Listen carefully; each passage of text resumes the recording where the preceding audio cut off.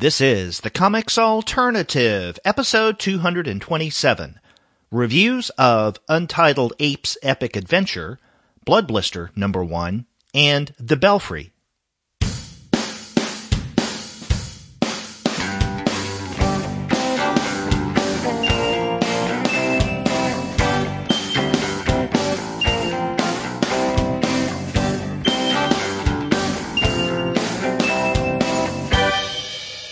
Hello and welcome to another episode of the Comics Alternative. I'm Derek. And I'm Andy, and we're two guys with PhDs talking about comics. And on this week's episode, Andy and I are going to be looking at three new or upcoming titles. We're going to begin with Stephen Tillotson's Untitled Ape's Epic Adventure. After that, we're going to look at issue #1 of Blood Blister, written by Phil Hester with art by Tony Harris. And we're going to wrap up with The Belfry, a one-shot from Gabriel Hardman. But before we get to those reviews, we want to let all of you know that this episode of the Comics Alternative is brought to you by the great folks at Discount Comic Book Service. Go to their website, dcbservice.com, for all of your comics pre-ordering needs.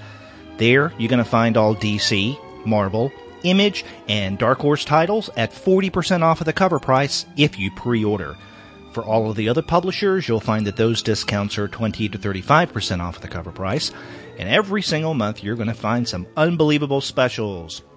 Sometimes those specials could be as much as 45% off the cover, sometimes 50% off, but many times you can find discounts that go higher than that.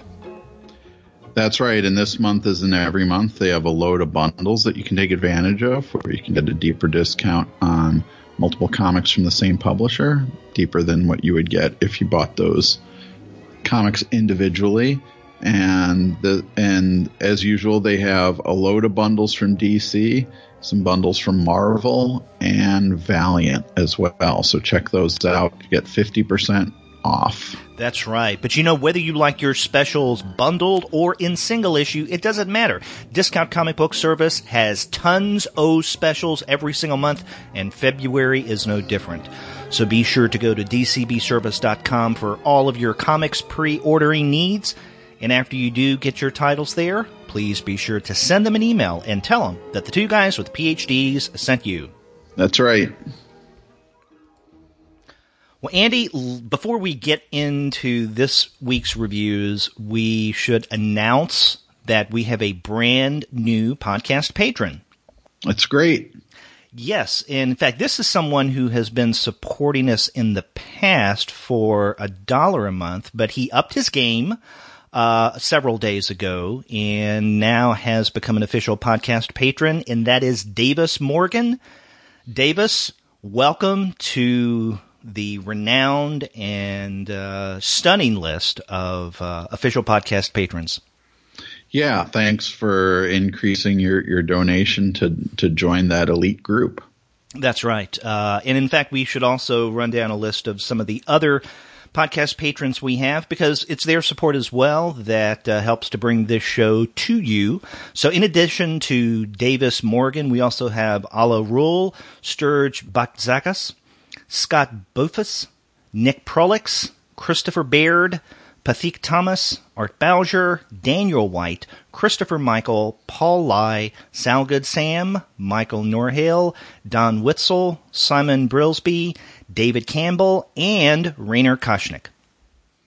Yeah, thanks all you guys. Yeah, we really do appreciate it. And if you want to get in on the fun and find out what our Patreon campaign is all about, then go to patreon.com/comicsalternative. That's patreon.com/comicsalternative. And you'll find a nifty little video that explains it all. You'll see the reward levels. You can also get there by going to our website, comicsalternative.com, and then click on the Support the Two Guys Through Patreon banner. Yeah, please check that out and support us if you can. Yes. Well, one of the things I should mention, I guess, before we get too far into the episode is that I'm recording in a slightly different location. Normally I record in my office, which is in the second floor of the house. And today, because I'm home alone right now, and I have to keep an eye on the dogs. I'm recording in my breakfast nook. And so I am surrounded by the variety of animals that we have in this house, which is 4 cats and 2 dogs. So the 2 dogs may end up wanting to participate in the podcast. So just to give our listeners a heads up that they might hear the dogs participating. Yeah. So, if you hear Andy's dogs in the background, just, accept it for the interruption you've been warned about. But listeners to the podcast have heard dogs in the background several times in the past, I'm sure. I know that my dog Chester, which is a sheepdog, has a very deep bark, even from several rooms away downstairs, as I normally record upstairs in my house. You can still hear him. I know Sean also, when we do the webcomics series, his dogs every now and again bark. And sometimes we hear yours as well, Andy. Yeah. They're usually downstairs and still can be heard upstairs because my office doesn't have a door on it. But, yeah. And since one of the works we're dealing with at least one of them has a cat in it, I'm hoping that they don't decide to participate and another dog and birds. And I know whenever we watch a TV show or something that has a dog in it, the dogs go nuts at it. Well, let's hope your dogs don't understand you as you talk about these animals in the upcoming discussion. Yeah, that's true.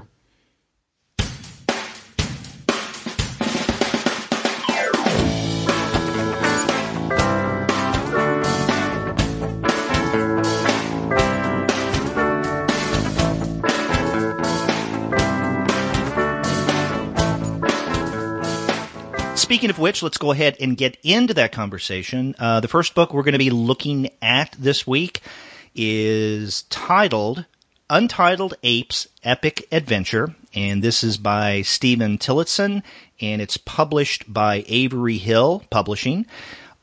This came out back in the fall in the UK, which is where Avery Hill is based, but it's just recently become available this year in the United States through Retrofit, because Retrofit is the distributor, Retrofit Big Planet, the distributors of the Avery Hill books in the US. So even though this is not brand new here, it's been out in the UK for a while, or it wasn't brand new in the UK. It is the first time that, let's say, American readers could have relatively easy access to this. Right.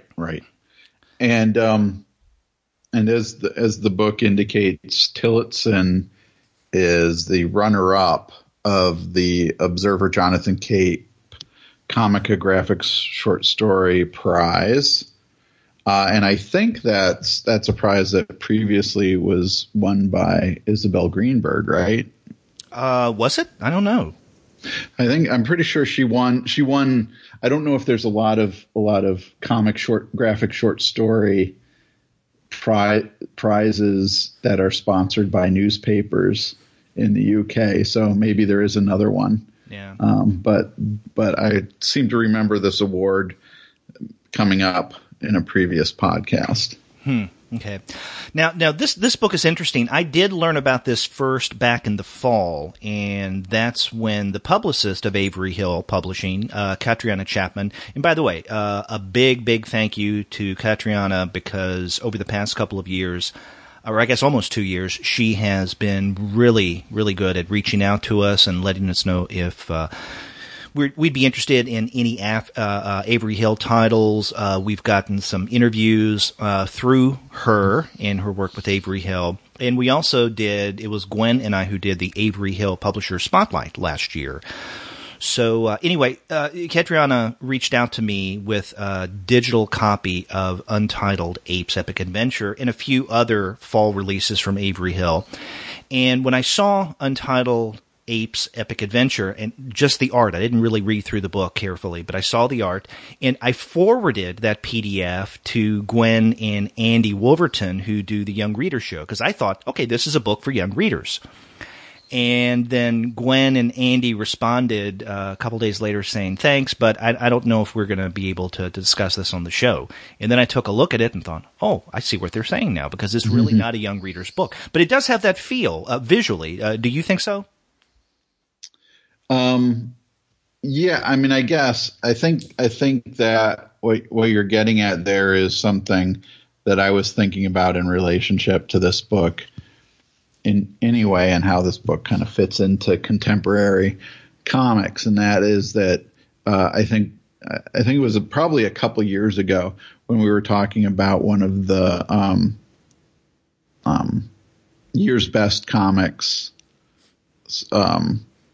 collections, or from that we do at the end of every year from the Houghton Mifflin.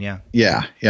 And I was trying to make some comments about like kind of the state of, especially of independent comics, based on what we see in those collections. And I think one of the things I mentioned was that there seems to be a lot of comics that I might categorize as fables, especially animal fables. And I think this falls into that category. So I think if you took a cursory glance at this and you see that it is about a giant purple creature that is the Untitled Ape, who's not really an ape to speak of, and his pal the cat on an epic adventure, it certainly does look like it could be a children's book, but definitely when you get into it, it's not. Right. Yeah, and so, when I first saw this back in the fall, I didn't read it, which is my mistake, and then I passed it on to Gwen and Andy, thinking, okay, well, this is something you guys may be interested in. But, once I read the book, I realized it's something quite different. And I think you're onto something in describing it as kind of a fable-like narrative that uses animals. But in ways that, definitely not, let's say, a typical fairy tale, or definitely not a children's story. Although, I mean, I think it's something that younger readers could appreciate to some degree, maybe not too young. But I mentioned my introduction to this title just to, I guess, foreground the art, because it does have that kind of all-age or young reader feel to it. But don't be fooled by that, as I was initially. It's actually a rather sophisticated story. It's divided into 5 chapters plus a prologue and epilogue. And basically what you have is, the protagonist. Well, we have 2 protagonists here. There is Ape, or Untitled Ape, if we want to call him that, and his traveling companion Cat. And you were saying that Untitled Ape is not really an ape, and that's true. And I like the way that he's described on the back of the book. A giant purple ghost beast. And that may not make sense to those who haven't seen this book, but that's okay. Just hang with us here. He is a giant purple ghost beast, because when we see him at the very beginning, he kind of like just emanates from the ground as a ghost, and then he becomes a purple ape-shaped creature. And why do you say ape? Why does he necessarily have to look like an ape? To some degree, he does, with the bigger arms, really muscular. And as we get toward the end of the book, and that's something that we don't want to tip and spoil, but let's just say that calling him Untitled Ape definitely makes sense once you get near the very end of this story. And so he's journeying along, and then he comes across the character Cat, who, I guess that's the character's name, Cat. It's a cat. Kind of a wisecracking, kind of a sarcastic, at times sour cat. And Cat has a pack of cigarettes that he loses into, I guess, the inside of a tree trunk, and he can't reach it. And so he sees Untitled Ape coming along, and he says, hey, can you do me a favor? You're a big guy. Can you break into this tree trunk and get my cigarettes? And so that's how Untitled Ape meets Cat. Yeah, and then they go on a series of adventures that involve a massive worldwide flood, a journey to the jungle that takes them first to Antarctica, and then to the top of Big Mountain, where where there is a cloud city in which you can go get to anywhere. Mm-hmm.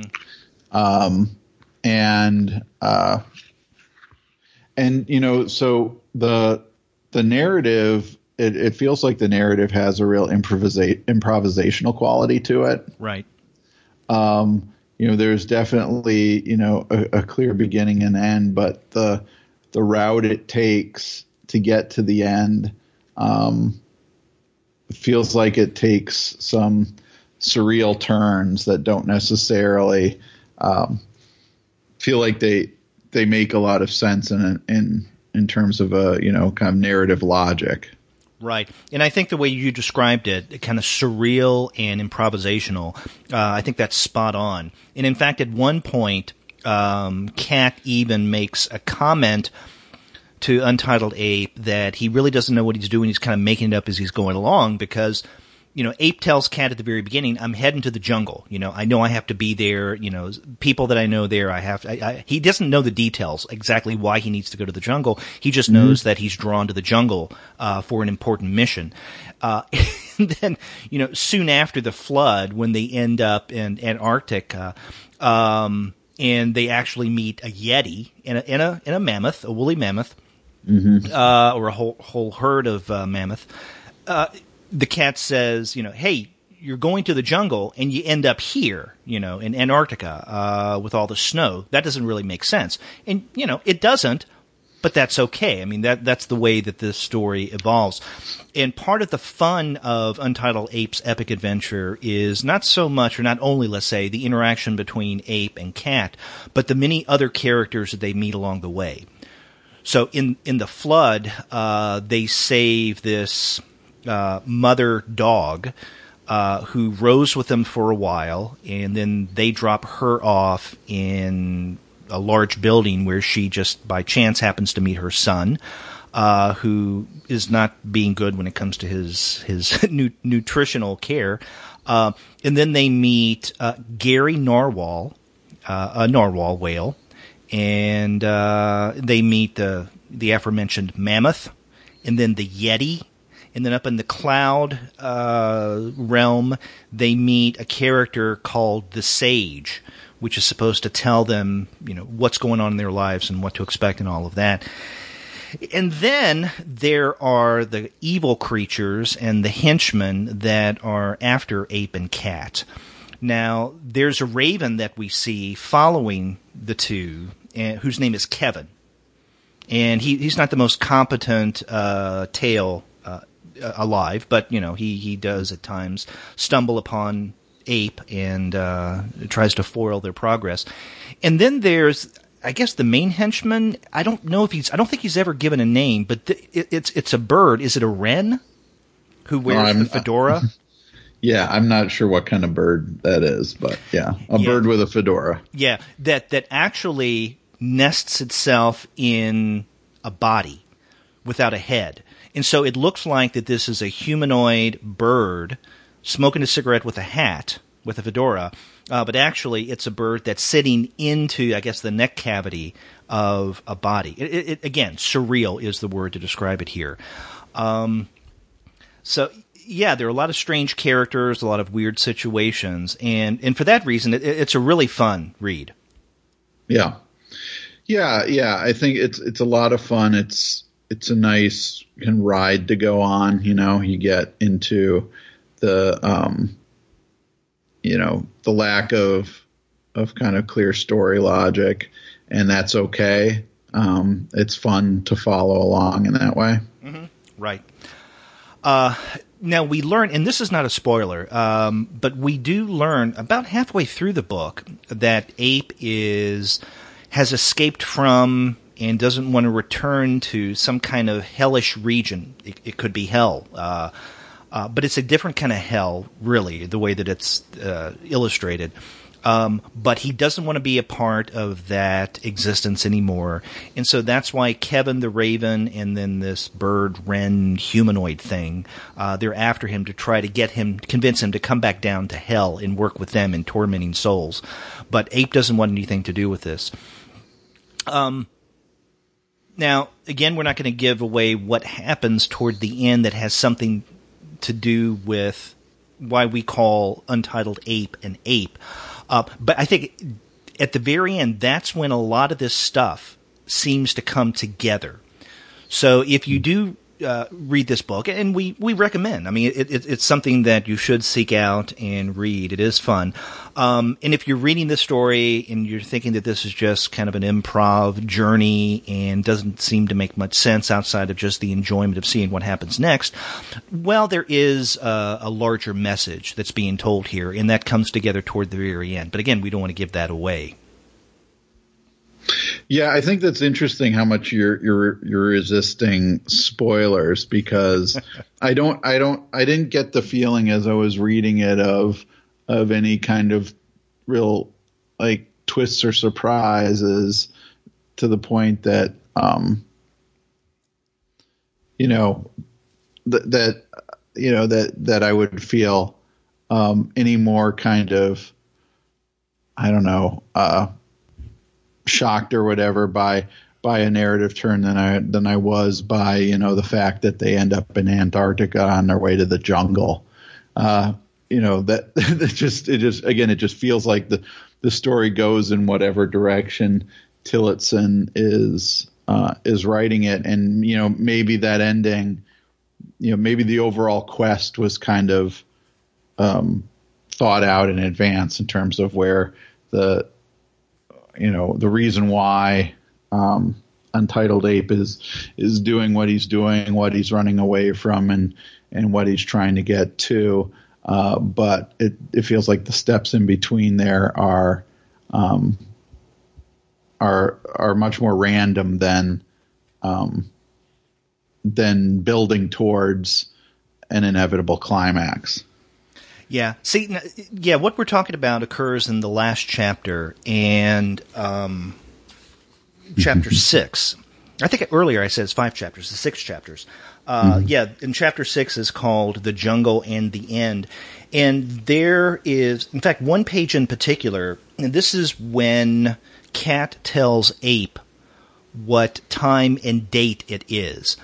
And when Ape realizes the actual date, that triggers something inside of him. And then we don't have page numbers here, unfortunately, or I would refer to the page number. But this is the one where we have, what is it? 1, 2, 3, 4, 5, 6. We have about 24 small panels on that page. And that's where I think much of the revelation takes place that I was teasing, but I'm not going to be specific about. I do feel that this is a point that Tillotson was leading to. I mean, it just strikes me that if everything before this point seems to have been possibly improvised in a really good way, this is where he always wanted to go with the message. Now, maybe I'm reading too much into this story, but I think this is the moral point to take away from this book. Sure. And that's kind of what I'm saying, is that the book seems to be framed by I see. A beginning, a quest that he's on, and then an ending to that quest. But, I guess we could describe most of the middle section as kind of picaresque. Right. We meet these things like the Yeti and the mammoth that like to give each other a hard time. Right. That's a lot of fun. It doesn't really move the plot forward in any meaningful way, but it's fun, Right. So I'm not saying these things as kind of criticisms, the picaresque has been around for centuries, and so for millennia. So we don't, it would be like saying that Don Quixote's doesn't hold together as a novel or something like that. Right. So I'm not being critical of it, but it is a fun path that this work takes. But we're also, dealing with a character of Untitled Ape who doesn't talk a lot in the book. I think Cat does more of the talking, but we do get a sense that Ape is he's haunted by his past, and he's looking for a resolution. Right. Now, were you familiar with anything that Tillotson had done previous to this? No, I'm not. No. Yeah, same here. And it's got me wanting to look him up now, because in the About the Author section at the very end, it says that this is his second publication with Avery Hill following Manly Boys and Comely Girls annuals. But he's also done other things, and they list some of the titles here, which are intriguing. His works include Ethel Sparrowhawk's Terrible Hangover, Christopher Wren in Search of Excitement, Banal Pig Comics issues 1 through 4, and Banal Pig Showcase. Now, I should have looked those up because they sound like they're not real, but they could be, for all we know. And then it says his I, Yeti story was the runner-up that you mentioned in the Observer Jonathan Cape graphic short story prize in 2012. And this is the same Yeti, by the way, in this story that was runner-up that we get in this book, Untitled Ape's Epic Adventure. Yeah. So I want to look him up now. Yeah. The Yeti story is not it. We don't get the, like, he doesn't insert that Yeti story from 2012 into this book.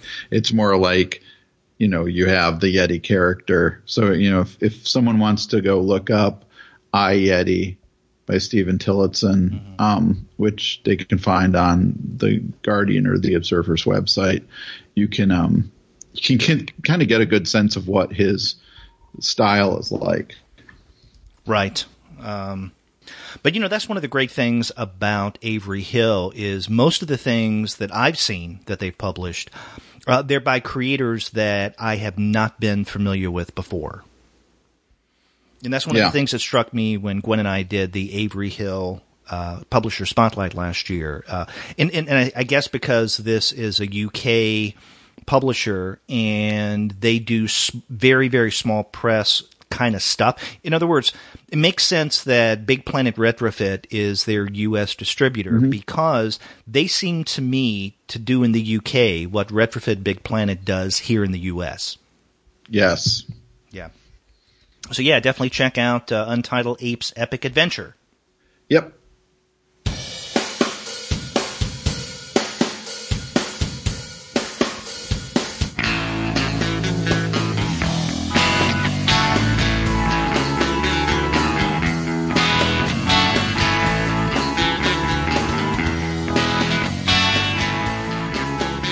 Okay, the next title we're going to discuss is a new AfterShock. This book. This is Blood Blister #1, written by Phil Hester, with art by Tony Harris, and this came out this month. Yes, and we've talked about. We did a publisher spotlight on AfterShock when the first few comics came out. That's right. I think, and this is the first AfterShock comic that we have discussed on the show since then. Right. Right.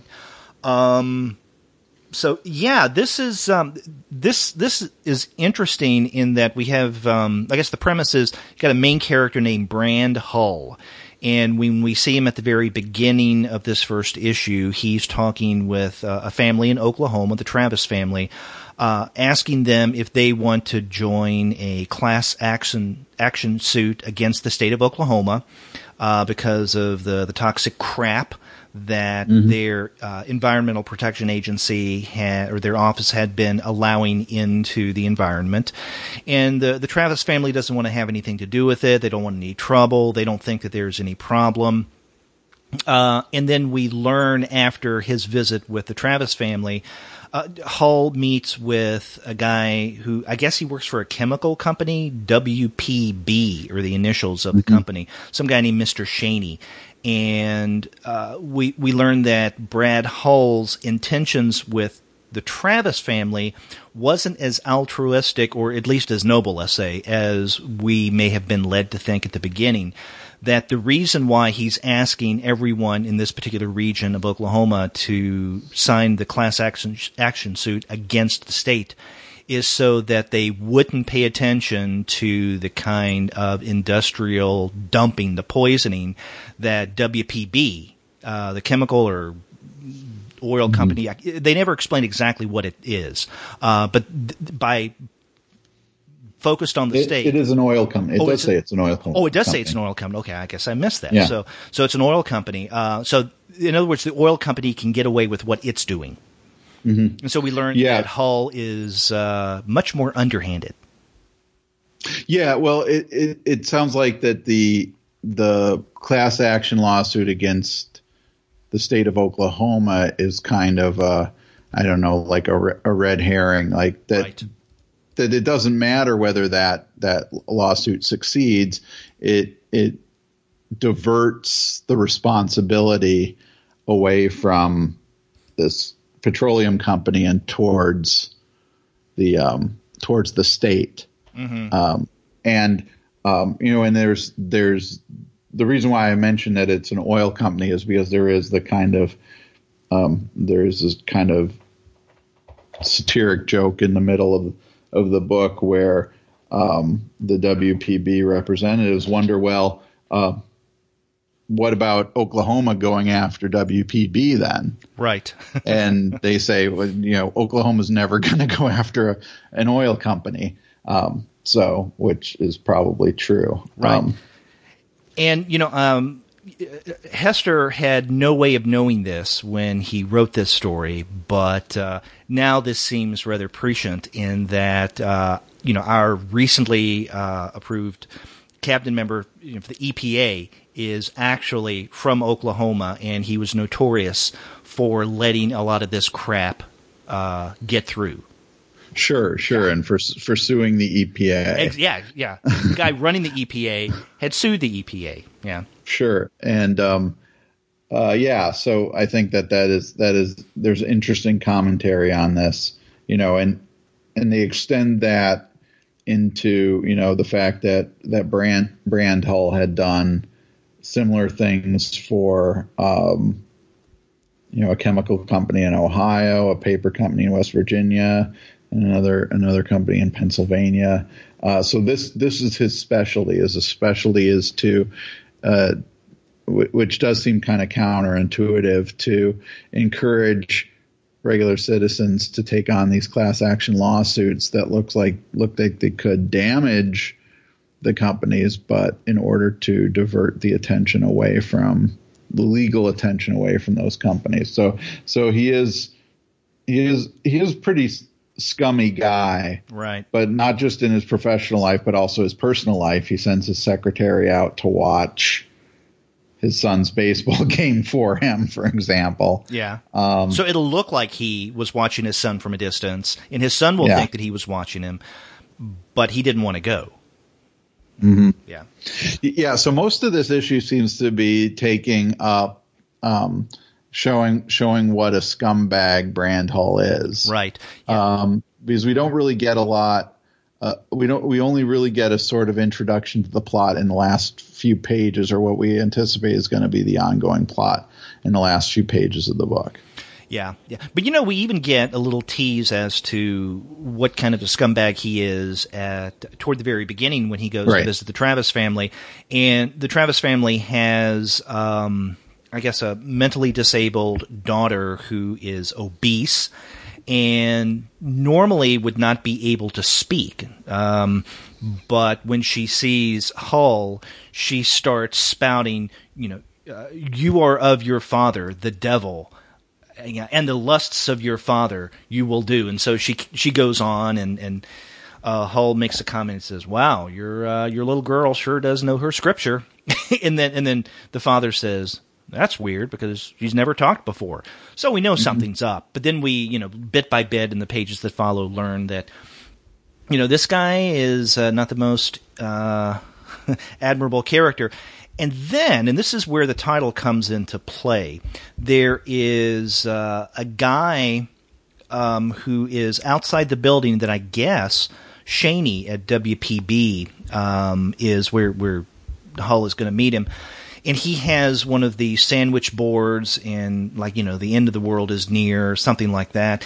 And he starts spouting off to not only the people around him, but to Hull, and follows him into the building and falls on top of him. And his secretary Carla makes a comment, "Oh, you're going to get a bruise on that or with that." And so, in other words, he was hurt in some way. Now, the first time I read this, I didn't catch that. Mm-hmm. And so when I saw him later with this blister that turned out to be a blood blister, I wondered, where did that come from? But then when I went back to read this first issue a second time, I saw that he got this from that apparently homeless guy, falling on top of him. Because the secretary makes that comment, "Oh, that's going to leave a bruise right there."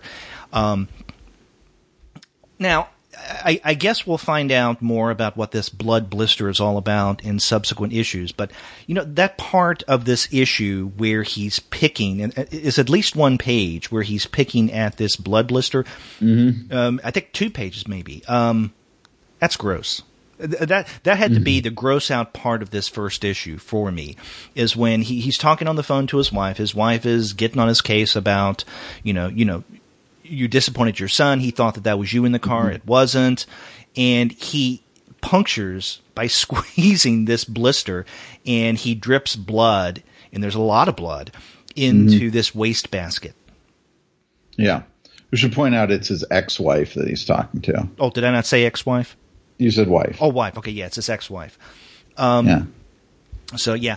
And then his ex-wife tells him that he should at least try to make it up to his son by visiting him at a haunted house that he's working at with his scout troop. Mm-hmm.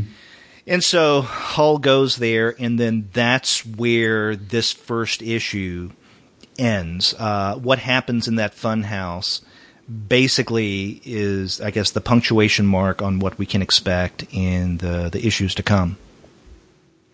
Right.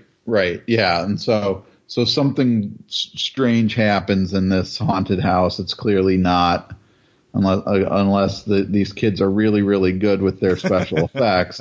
The place he enters is definitely not like the regular JC's haunted house that one might find in their own town. Right. And so that is basically where the issue ends with Brand trapped in this haunted house, being kind of visited on by his sins, and other people are in there too for similar reasons. Right. Now, one of the things you mentioned, that's where this ends, and it ends on the 20th page of story. I like Blood Blister #1. I thought it was a pretty good setup. I'm intrigued. I want to continue reading. But this is something that I found with other AfterShock titles, especially first issues, and that is many times when I get to the end, I don't feel that I have as much story as I would like. Mm-hmm. And I felt that way when I read Animosity a few months ago. I thought that the story that I got was really good, but I felt shortchanged. It was just like a little tease, and then that's it. It's like, well, give me more story. And I don't even know if we got at least 20 pages in the first issue of Animosity. And so we got something similar. I felt something similar with Blood Blister #1. Did you feel that this first issue didn't have enough substance? Or page count, maybe, is a better way of putting it. Yeah, I didn't pay attention to the page count, but I did feel like like I said earlier, the primary purpose of this first issue does seem to be to establish Brandhull's character, and then to give us a little hint at some of the supernatural elements that are coming in the book. But I don't know if it is enough to get me to want to read the next issue. It doesn't feel like I don't feel like I know enough. I'm going to want to hear, I guess, some more about the series, and maybe check out the trade. And I don't even know if that'll be the case. At this point, I'm kind of really on the fence about this book. Yeah. I just looked, and it's the last 7, arguably 8 pages of this first issue that all take place at the haunted house.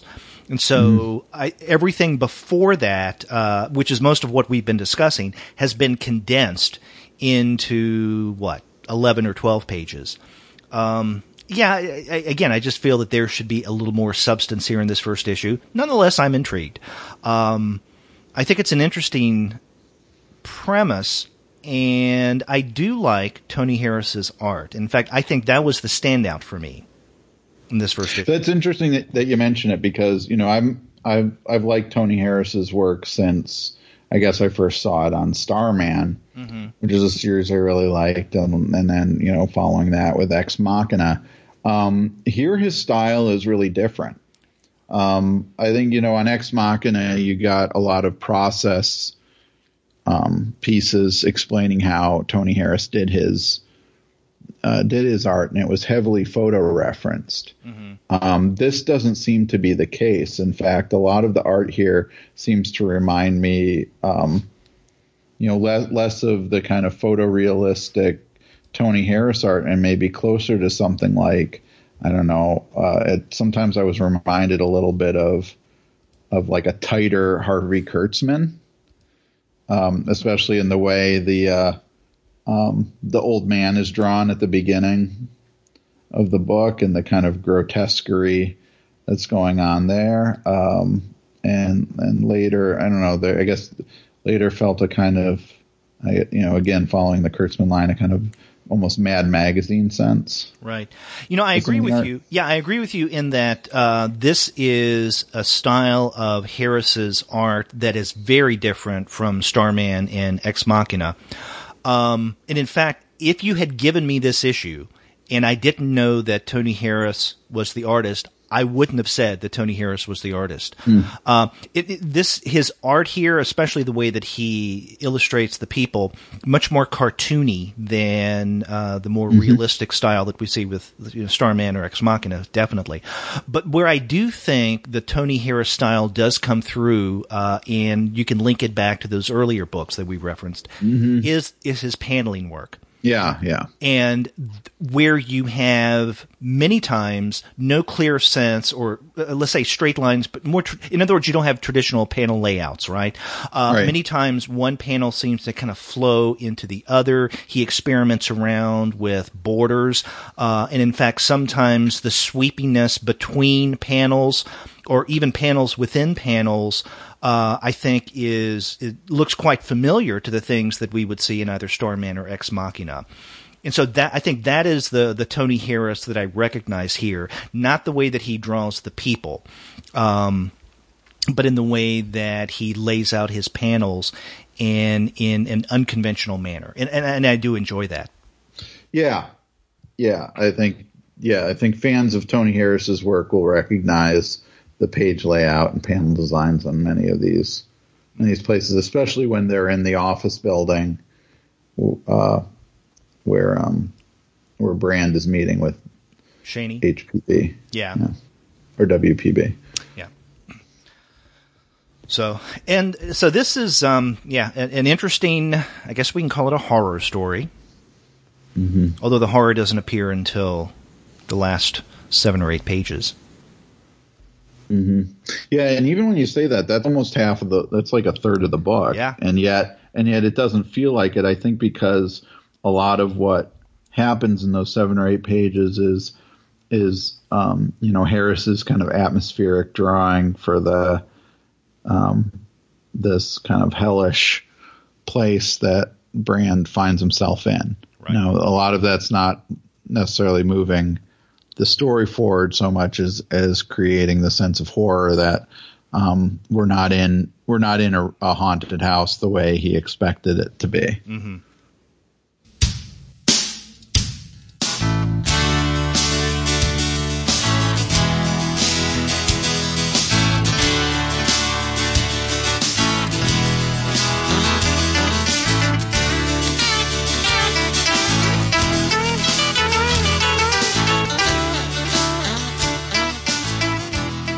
But Andy, this is not the only horror title that we're looking at this week. The third one that we're about to discuss, The Belfry is also a horror comic. This is by Gabriel Hardman. It's a one-shot coming to us. Actually, it'll be released next week from Image.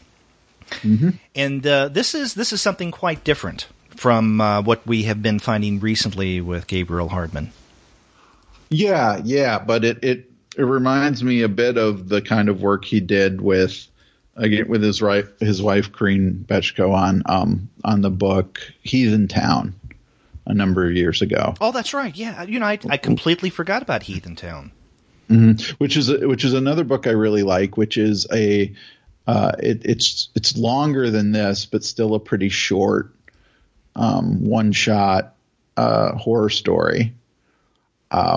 Very reminiscent of like Warren magazine stories, especially because of its black and white art. And so I do feel like the Belfry is in the same spirit of that, but even maybe more so in that, first of all, Hardman wrote this himself, and much like I was mentioning that Tony Harris's work towards the end of Blood Blister is kind of atmospheric. I feel like a lot of what this book is atmosphere. Right. There isn't the plot is very, very limited. Mm-hmm. There's a plane that crashes when a harpy-like woman goes through the windshield, and the survivors find themselves being kind of captured by these creatures who turn out to be kind of bat-human hybrids, and the horror, I guess, goes on from there.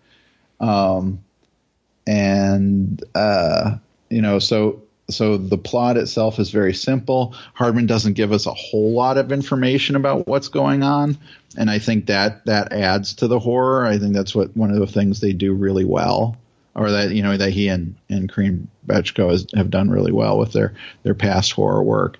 But I think he's doing a good job on this solo too, in just creating an atmosphere of horror, a situation where we don't know what's going on just as much as the characters don't know what's going on. And even at the end, we don't get a whole lot of answers.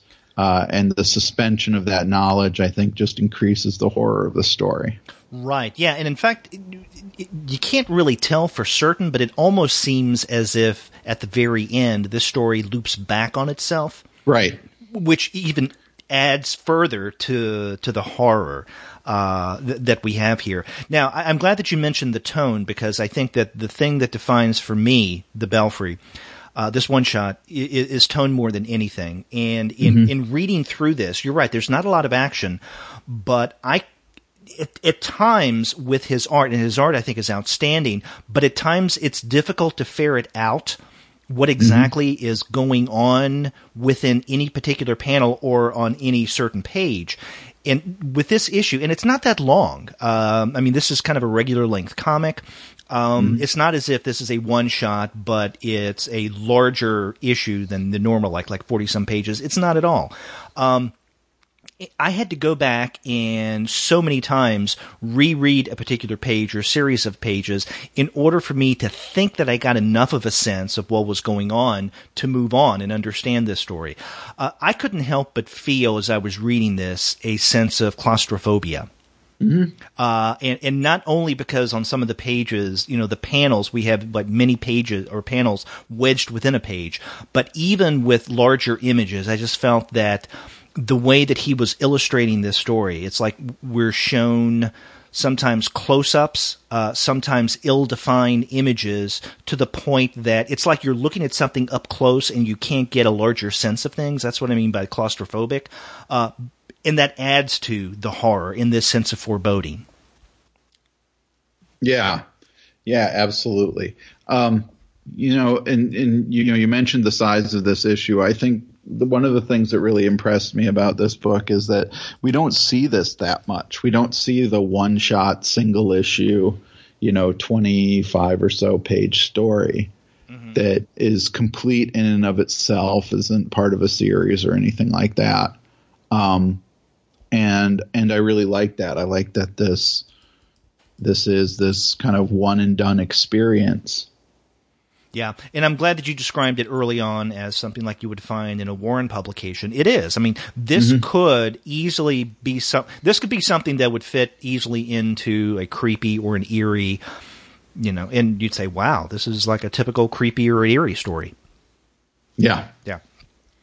And it's interesting, when you mentioned Heathen Town, I didn't even think of that book, and I think it's for this reason. At the very end of the Belfry, Hardman, there's one page where he, basically tells the reader why he's doing what he's doing. Yeah. And in essence, it's to take a break from Invisible Republic, another title that he's doing with Karina Bechko, his wife or companion, and he's worked with her before at Planet of the Apes, Star Wars Legacy, and he tells us this. He said, and he has a really good time doing the Belfry, doing Invisible Republic, but he just wanted to take a break from it. And he says, so if you're familiar with my work, let's say on Planet of the Apes or Invisible Republic, or even his graphic novel Kinski, which I really enjoy, right. This is very different.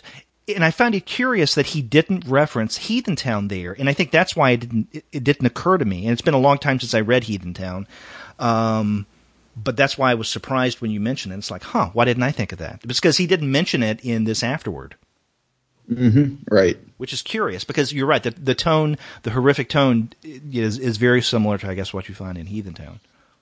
Yeah, and in fact, I remember talking to Gabriel Hardman and Karina Bechko at Heroes Con a number of years ago when Heathen Town came out, and we did have that conversation about how it was, it was influenced by, their love of those 70s horror comics like you got in the Warren magazines.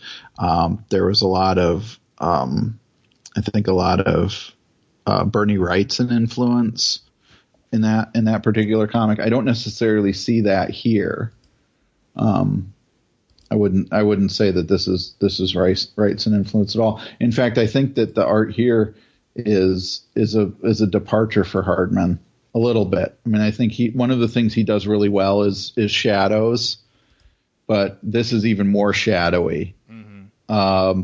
And there's a kind of kinetic quality to his line work and the sound effects too, definitely, that are in here that I don't know, in some cases remind me a little bit of say like Bill Sienkiewicz. Mm-hmm. But anyway, so I think he's adapted his style to a story that works really effectively with the atmosphere he's trying to get across. Right. Yeah, I'm glad you mentioned the sound effects, because there's not much dialogue here, but the most important text that we get are those sound effects. The sound effects, that is largely what carries the action. That's what creates the action. But I think even more significantly, it's what sets the tone.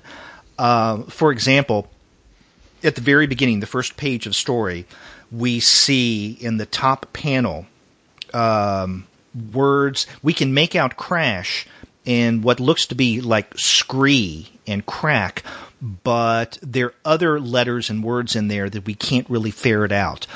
And this goes on throughout this issue, where there are sound effects here where you can interpret one of any number of ways. Like, what's going on here? What is that a sound effect for? Is it someone screaming? Is it the sound of the wind? Or might it be the sound of the wings? And if wings, what are these things? You mentioned the harpy. There's something vampiric going on here.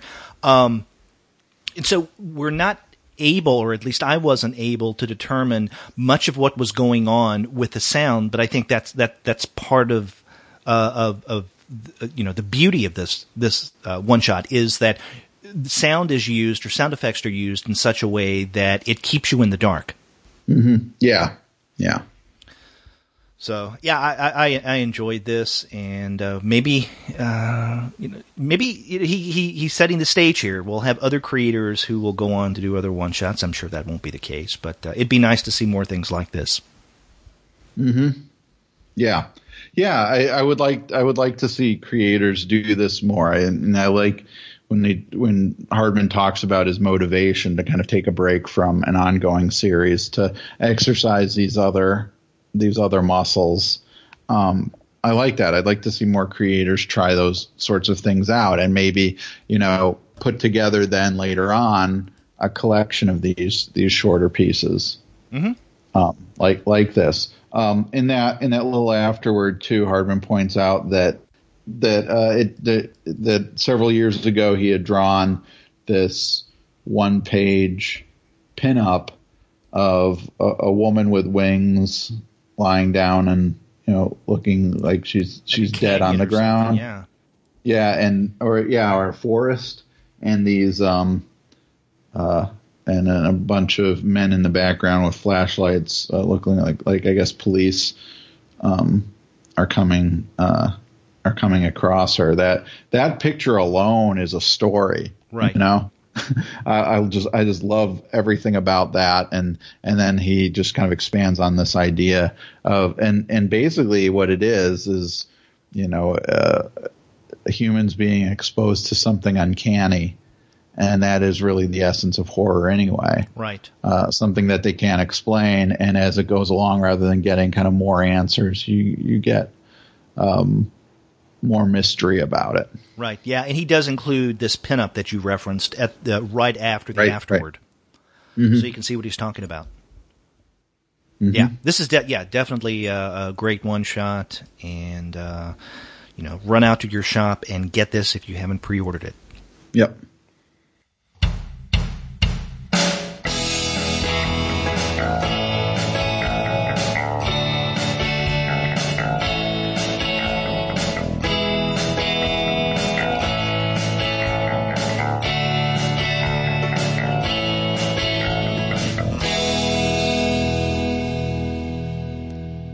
Wow, so 3 very different titles, although 2 were rather horrific. We started off with Stephen Tillotson's Untitled Ape's Epic Adventure from Avery Hill Publishing.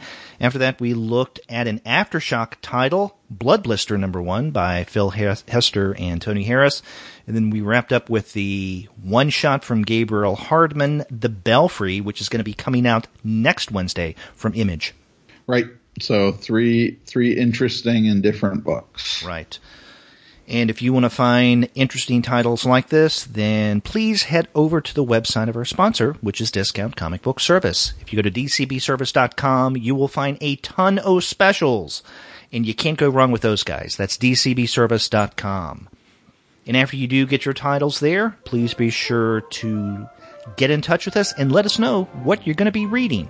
If you go to our website, comicsalternative.com, you'll find that you can leave us a voice message online via SpeakPipe.